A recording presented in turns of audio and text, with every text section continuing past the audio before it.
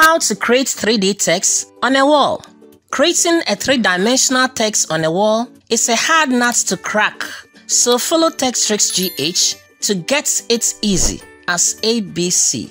In order to make the design easy and faster, let's visit graphicsburger.com. When the page appears, look for a 3D text. Suit your preference. If you chance on it, hit the download button. To download it for free, your internet download manager may take over the download if you have one installed. Let's choose a directory to save the document and hit on the Start Download. When the download completes, open the file location and extract the compressed file. To do this, right-click and point the cursor on WinRAR. From the list, select Extract here to extract the PSD file into a specified location.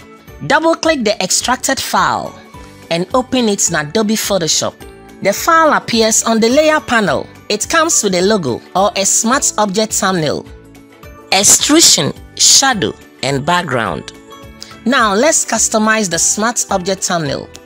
To do this, double-click the smart object. When a prompt appears, hit OK and keep all layers. When the smart window appears, hide the smart thumbnail. With the aid of the text tool, create your own customized text. For instance, TechTricksGh.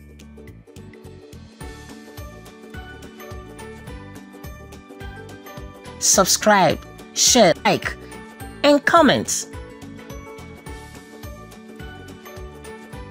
Let's add a Momo number if you feel like thanking us in cash. Press Ctrl+S to save the smart object. Move back to the main window.